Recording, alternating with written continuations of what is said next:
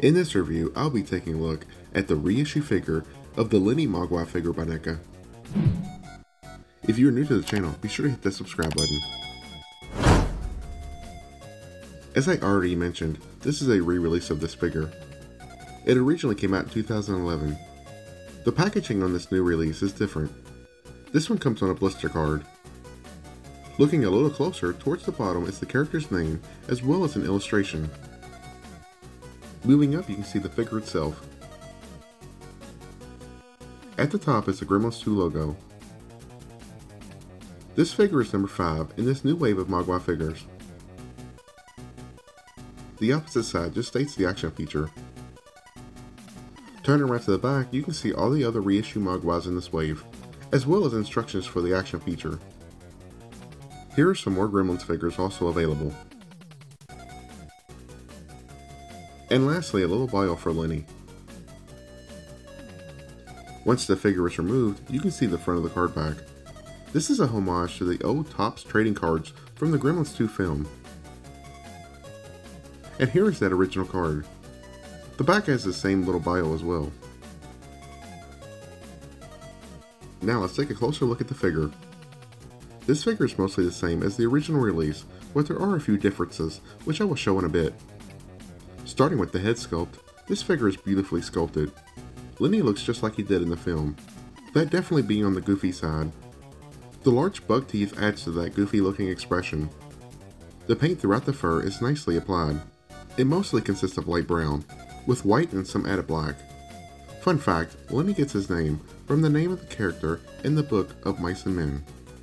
The sculpted fur is very well done. It definitely adds realism to the figure. Going down to the body is mostly the same as every NECA Mogwai figure.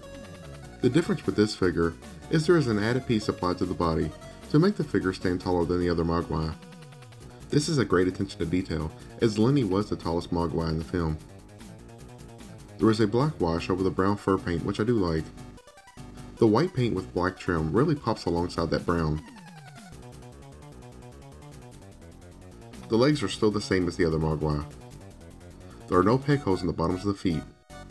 Here's a look at the back side. The back has a beautiful design pattern. Sticking out of the back of the head is a clear plastic tab. For those of you who don't already know, this is to keep the eyes in place. Now let's go over the articulation. The ears can rotate, as well as slightly move forwards and backwards. The head has a lot of movement. It can look side to side, has a great amount of tilt. It can look down this far, and up this far. The arms can go slightly forwards and backwards, as well as in and out. The lower arm has rotation, as do the hands. The leg articulation is almost non-existent. There's very minimal rotation, and not much forwards and backwards movement. Upon pulling the tab out, now you can play with the action feature.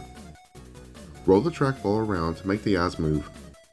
At least on my copy, the trackball is kind of difficult to move. It kind of keeps getting stuck. Honestly, I'm not a fan of this feature at all. For such a simple gimmick, it can be very frustrating. Most of the time the eyes get out of sync with one another, or when you have them where you want and let go, they look up once you let go of the trackball. My suggestion is get them positioned where you like and pop that plastic tab back in and never touch again. Now let's finally compare this new release alongside the original release. While at first glance they might look the same, the paint does differ. The brown fur on the new one is a bit lighter. I'm okay with that. The buck teeth are different. I'm okay with that too. What I'm not okay with, and what makes me not like this new release is, they messed up the color of the eyes. The new release has brown eyes, which is not accurate to the film. The original's eye color is orange and yellow, which is accurate to the film. Even the promotional pics on sites that sell these figures have the correct eye color. They totally dropped the ball on this.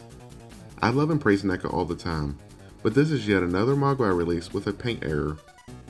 The reissue Mohawk Mogwai had the wrong ear fur color. It's just disappointing in my opinion. Here's Lenny next to that reissue Mohawk. Here he is alongside an ultimate gizmo, a gizmo from the accessory pack, and finally Lenny in his gremlin form. I love how the buck teeth carried over into his gremlin form. So that is my review of the NECA Gremlins Lenny Mogwai reissue figure. Overall, I do really like this figure.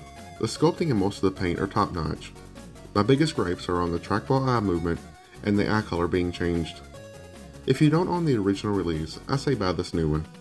But if you do own the original, I would just stick with that one. Once again, if you're new to the channel, be sure to hit that subscribe button, as well as click on the notification bell so you don't miss out on any future videos. Hit that like button if you did enjoy this video. Thanks for watching.